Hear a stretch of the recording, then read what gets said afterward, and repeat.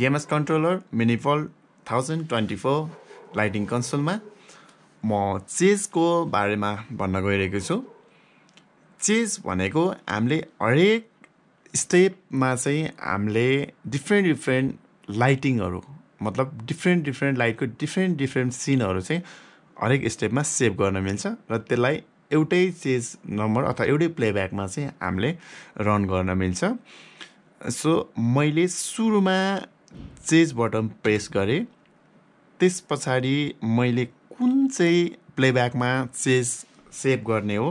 भनेर चुज गर्छु, 4 मा गरेँ। त्यसपछि एडिट चेज 1A हैन 1A प्लेब्याक 1A हैन 4 मा 4 च्यानल 4 मा चाहिँ प्लेब्याक 4 मा चाहिँ मैले सेभ गरेछु, चेज राख्न लागिरहेको छु। यसमा अब Q0000 कुनै सेभ गरेछ रेकर्ड भनेको C हैन ABC हैन। अब म सुरुमा के गर्छु भने यसमा मैले सुरुमा साइडको एलईडी राखेँ है। साइडको एलईडी 3 मा छ, 3 को कहाँ थियो साइडको एलईडी मेबी यहाँ थियो जस्तो लाग्यो है। ल ठिक छ यहाँ थियो, ल व्हाइटै गरिदिएँ मैले, ल व्हाइट गरिदिएँ। अब मलाई रेकर्डको लागि C थिच्नु पर्यो, C र अब मैले अहिले यो मात्रै भन्छु म, रेकर्ड एज फाइनल स्टेप गर्नु पर्यो। रेकर्ड एज फाइनल स्टेप भनेको D रेकर्ड भयो एउटा स्टेप, Q001 प्लस अफ 1 एउटा Q अफ भयो, मैले यसलाई 0 गरेँ, क्लियर गर्छु। त्यसपछि म अब राख्छु भित्रको एलईडी, ट्रसको एलईडी है, यसलाई पनि व्हाइटै गरिदिएँ मैले। अब रेकर्ड गर्छु, record as final step D है, यो पनि रेकर्ड भयो, यसलाई पनि 0 गरेँ, क्लियर गरेँ। अब म मुभिङ हेडहरू हाल्छु। मुभिङ हेड चाहिँ यसमा 1 2 र 11 12 हाल्छु अहिले यो स्टेपमा है। अलिकति टिल अप गरेँ। अब यसमा चाहिँ मैले गर्नुपर्ने भनेको टिल अप गर्छु है, थोरै टिल अप गरेँ। अब यसमा record C record as final step D यो पनि क्लियर गरेँ। 5 6 7 8 गर्छु है त म, टिल अप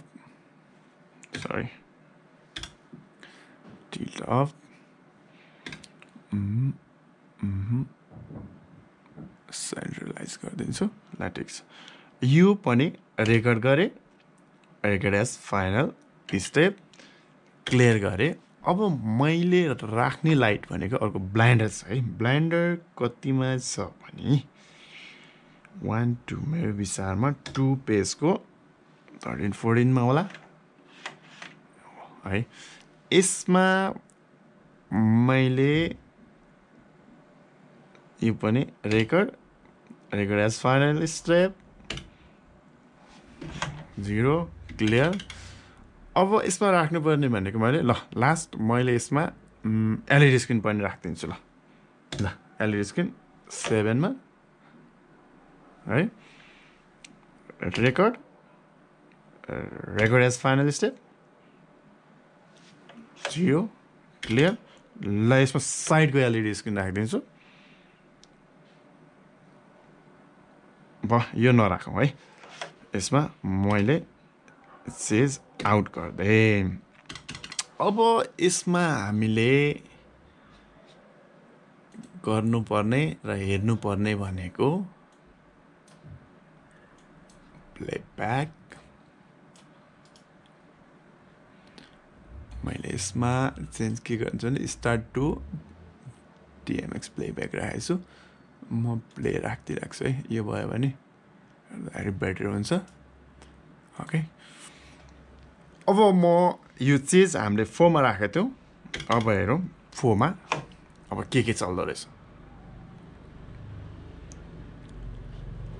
ल हामीले जे राखेको थियौँ त्यही सबै आयो हैन यसको प्लेब्याक म अलिकति प्ले नै गरेर राखिदिन्छु है प्ले गरेर राखौँ कि स्टप गरेर राखौँ ल प्ले नै होस् है अब यसमा ल है अब स्पिड र यो चिजमा चाहिँ अलिकति धेरै नै हामीले कस्टमाइज गरेर गर्न मिल्छ है स्पिड मैले यो क्रस फेड चाहिँ बी भनेको क्रस फेड ए भनेको स्पिड भनेको छ है स्पिड सेकेन्डमा छ क्रस फेड टाइमिङ चाहिँ क्रस फेड टाइमिङमा छ कति गर्ने भने क्रस फेड भनेको दुईटा आउँदाखेरि ब्लेन्ड कसरी भएर जाने क्रस भएर जाने भने हो क्रसिङ अहिले मैले 0 गरिदिन्छु 0 गरेपछि के हुन्छ झ्याप झ्याप झ्याप जान्छ हैन त्यस्तो मैले अब हेरौँ है ल फास्ट गरिदिनु भयो हैन ल रोलिङ सोलिङहरू हुँदाखेरि हैन त्यस्तो बिटहरू अहिले फास्ट बिटहरूमा चाहिँ हैन एउटा स्वाट गरेपछि भइहाल्छ तर अब के थियो हाम्रो सुरुमा यो गर्दाखेरि के थियो ल यो त नर्मल थियो नि त हैन फेड इन फेड आउट र बिस्तारै चिज भयो तर के भयो यो स्पिड सेभ भएन अब स्पिड कसरी सेभ गर्ने भन्ने बारेमा पनि म देखाउँछु अब यसमा स्पिड चाहिँ कसरी सेभ गर्ने भने जस्तो मैले अहिले राखेको क्रस फेड 0 गर्दै स्पिड पनि एकदम फास्ट गर्दै 1 सेकेन्ड 0.1 सेकेन्ड 100 मिली सेकेन्ड है त यो मैले सेभ गर्दै प्यारामिटर बटममा जाने प्यारामिटर गए सेभ स्पिड गरेर गरिसकेपछि स्पिड सेभ भयो अब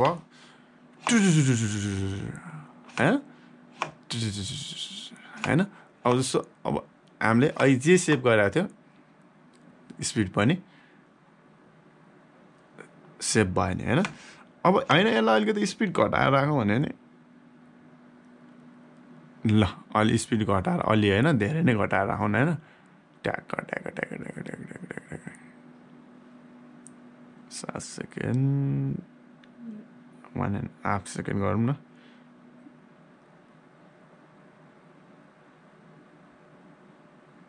ल अलिकति स्पिड फेड गरिदियो है फेड गर्ने भने अर्को बन्द हुने टाइम छ अर्को आउने टाइम छ त्यो चाहिँ फेड इन फेड आउट हुने है यस्तो पनि यो पनि राम्रो हुन्छ है अझै फेड इन फेड आउट बढायो भने बिस्तारै अर्को निप्छ बिस्तारै अर्को बोल्छ है ठिक छ अब यसमा हामीले सेभ गर्नुपर्ने भनेको स्पिड सेभ गरे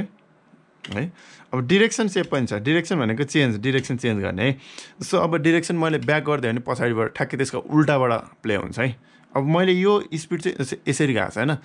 जस्तो हो अहिले हेरौँ है फर्स्टमा के बल्यो ट्रस बलेपछि एलइडी स्क्रिन बल्यो हैन ट्रसिङ लाइट बल्यो ट्रसिङ पछि एलइडी स्क्रिन बल्यो है अब ट्रसिङ पछि एलइडी स्क्रिन बल्यो अब गो प्लस गरौँ प्यारामिटर सेभ डिरेक्सन ट्रस पछि एलइडी स्क्रिन हैन अब ट्रस पछि के बल्यो ट्रस पछि पछाडि लाइट भने ठ्याक्कै उल्टा हुन्छ पछाडिबाट आउँछ अगाडिबाट आउँछ हैन यताबाट यसरी 11 12 13 14 15 16 हुन्छ 16 15 14 13 12 यसरी 11 हुने भयो है डिरेक्सन अब अर्को चिज यसमा म भन्छु मैले फेड पनि हटाइदिएँ स्पिड ल 100 जति गरिदिन्छु है त म अहिलेलाई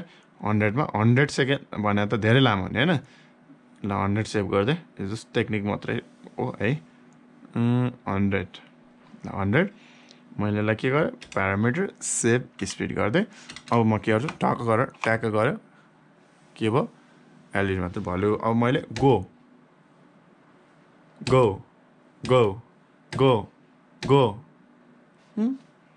हैन यसरी पनि चलाउन सक्यो के चाहिन्छ जस्तो कुनै अब चाहिँ जस्तो थिएटर प्रोग्रामहरू छ भने ढ्याक हैन त्यसपछि अब चाहिँ अर्को सिन चेन्ज गर्नु छ ढ्याक के चाहियो आफूलाई त पहिल्यै हाल्नु पर्यो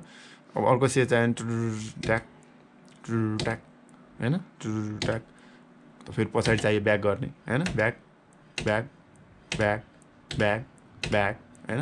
अगाडि चाहियो भने गो प्लस गर्ने पछाडि चाहियो भने गो माइनस गर्ने अब त्यस्तो अब मैले यसमा हैन अब मानौ यसमा मैले यदि चाहिँ नि यतिमा कतिको 2 सेकेन्ड 1 सेकेन्ड हो है 1 सेकेन्ड झ्याप झ्याप झ्याप हैन ल ठिक छ अब यसलाई पनि मैले प्यारामिटर गरेर सेभ एक्सिक्युट गरेँ अब हेरौँ है अब मैले पाक गरेँ अब यो भइरहेछ तर मैले पाउज गरिदिएँ भने रोक्यो गो प्लस अगाडि गयो पाउज रोक्यो गो माइनस अगाडि गयो पाउज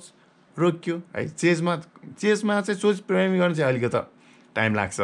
तर चेजमा प्रोग्रामिङ गर्ने हो भने जस्तो लाइटिङ चाहिँ गर्न सकिन्छ है यदि हामीलाई पहिले प्रिपेरेसन सबै चिज प्लानिङ छ भने लाइटिङ पनि जस्तो गर्न सकिन्छ है गो प्लस पाउज है त अब यसको अरू चेजमा हामीले जान्नुपर्ने भनेको लुप प्लेब्याक अब यो चाहिँ प्लेब्याक लुप गरिराख्ने हो कि अथवा बाउन्स गर्ने हो कि अथवा चाहिँ स्टप अन फाइनल स्टेप हेरौँ है अब स्टप एन्ड फाइनल स्टेप म गएँ है त अब हेरौँ है stop on final step sorry ल बल्यो बल्यो बल्यो बल्यो बल्यो स्टप अन फाइनल स्टेप भनेको छ होइन फाइनल स्टेप जुन लास्टमा चाहिँ जस्तो मान हामी चाहिँ लाइटबाट इन्टो ट्याक्क ट्याक ट्याक ट्याक ट्याक ट्याक ट्याक ट्याक ट्याक ट्याक ट्याक्क गरेपछि ट्याक्क गरेपछि स्क्रिन बल्यो अरू लाइट सब बन्द भयो यस्तो कुनै सिचुएसनमा चाहिने छ भने जस्तै यसलाई अलिकति म स्पिड थोरै बढाइदिएन अझै मजा आउँछ है ल 400 चाहिँ प्यारामिटर गएर सेभ एक्सिक्युट गरेँ अब टक्क गर्छ ट्याक ट्याक ट्याक ट्याक होइन टक्क के हो एलइडी स्क्रिनमा गयो टक्क एलइडी स्क्रिन भयो सर अरू सबै लाइट ट्याक ट्याक ट्याक ट्याक ट्याक ट्याक ट्याक ट्याक ट्याक्क एलइडी स्क्रिन है त अब यो पनि भयो फाइनल स्टेप अब म अर्को प्यारामिटरको के छ सेभ डिरेक्सन भनिसकेँ है अगाडि पछाडि स्पिड पनि भनिसकेँ स्पिड सेभ गर्ने स्टेप अन फाइनल स्टेप अहिले चाहिँ लुपमा नर्मली लुपमै राखेको हुन्छ अनि फाइनल स्टेप लास्टमा गएर चाहिँ जुन चाहिँ चाहिने त्यो मात्रै बढी राख्नु छ भने लुप प्लेब्याक गर्दै भइहाल्यो यसको फर्स्ट वेट टाइम यो टाइम चाहिँ वेटिङ टाइमहरू हामीले राखेको छ भने सेट गरेको छ भनेदेखि टाइम स्किप गर्ने भयो यो जुन छ प्यारामिटर्समा यसको फर्स्ट टाइम वेट भने बाउन्सको चाहिँ बाउन्स के छ भने बाउन्स गरिसकेपछि चाहिँ बाउन्समा छ भने हामी यदि बाउन्समा गयो भने बाउन्स मोडमा गयो भने चाहिँ के हुन्छ भने बाउन्स मोड फर्स्टमा यताबाट जान्छ सुई सुई सुई सुई अगाडि जान्छ अगाडि गएर लास्ट सिनमा गएपछि फेरि फर्केर यता आउँछ फेरि यता आउँछ सिन 1 बाई 1 आउँछ फेरि लास्टमा फर्केर फेरि उता जान्छ यताबाट उता उताबाट यता गर्छ लुप हुँदैन है जुन हामीलाई यहाँ लुप भनेर छ नि लुप छ भने यसमा चाहिँ लुप भइरहने भयो होइन बाउन्समा चाहिँ यताबाट उता ठोकिन्छ उताबाट उता ठोकिन्छ भने चाहिँ यताबाट उता हुन्छ र अर्को के छ भने हाम्रो यो चेजमा त प्लेब्याक कन्ट्रोलमा यसमा कनेक्ट छ कनेक्टको काम चाहिँ के छ भने जस्तो यसको चाहिँ स्पिड हाम्रो नर्मली स्पिड अहिले यति छ है मैले भिडियो पज गरेर यसो म प्ले गरिदिन्छु है नर्मल स्पिड यति छ होइन अब यसमा चाहिँ यदि मैले चाहिँ बाइ द वे स्पिड चाहिँ बढी चाहियो र फेड पनि चाहिएन मलाई गरेँ अब मलाई एक्ज्याक्टली त्यही सेप चाहियो अथवा त्यही स्पिड चाहियो भने कनेक्टमा गएर क्लियर टेम्पोररी स्पिड गरेपछि क्लियर टेम्पोररी स्पिड भनेको डी हो क्लियर टेम्पोररी स्पिड गरेपछि फेरि ब्याक टु नर्मल हामीले जसरी पहिला प्रोग्रामिङ गरेको थियो त्यही नै हुन्छ